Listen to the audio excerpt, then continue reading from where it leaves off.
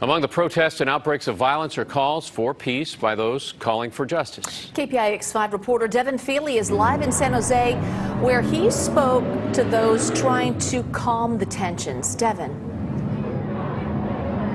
Yeah, the protests today, they're large, they're loud, as you can see, but they have been altogether peaceful. Now, this tension, the debate between protesters' message and their methods, it's not a new one. It traces its roots all the way back to the civil rights movement, but it's been reignited recently as protests have become unrest as day follows night. I said, well, let's kneel. Let's kneel. Let's pray and let's kneel. You know, let's let them know that we're not throwing anything at them. We're not trying to hurt them. Reverend Jethro Moore was trying to calm tensions Friday, trying to teach a new generation of activists the tactics of an older generation of protesters who came of age in the civil rights era. Kneeling is one of the most humble ways to say that you're not threatening them. We're here to stand up because we don't like what you did. We want change from your police actions. Reverend Moore says he understands that the anger, the outrage, the pain and frustration that so many feel will not always find perfect expression. But he says he cannot condone the violence and vandalism that convulsed the Bay Area over the weekend. I'm not happy about the looting because it takes away from the messaging. It takes away from the fact that a man was killed because they thought he gave a fake $20 bill, that a man's life was lost. And here your response is to tear something down.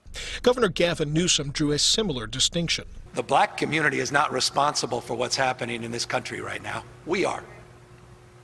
We are.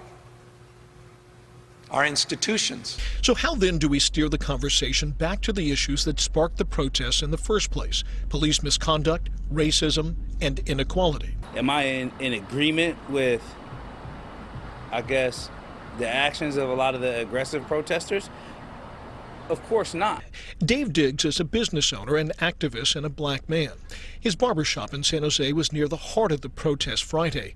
He says if we as a society don't like the fruits of these protests, we have to take a hard look at their root cause. I understand the pain and the frustration that's coming from those protesters because it's deeply rooted.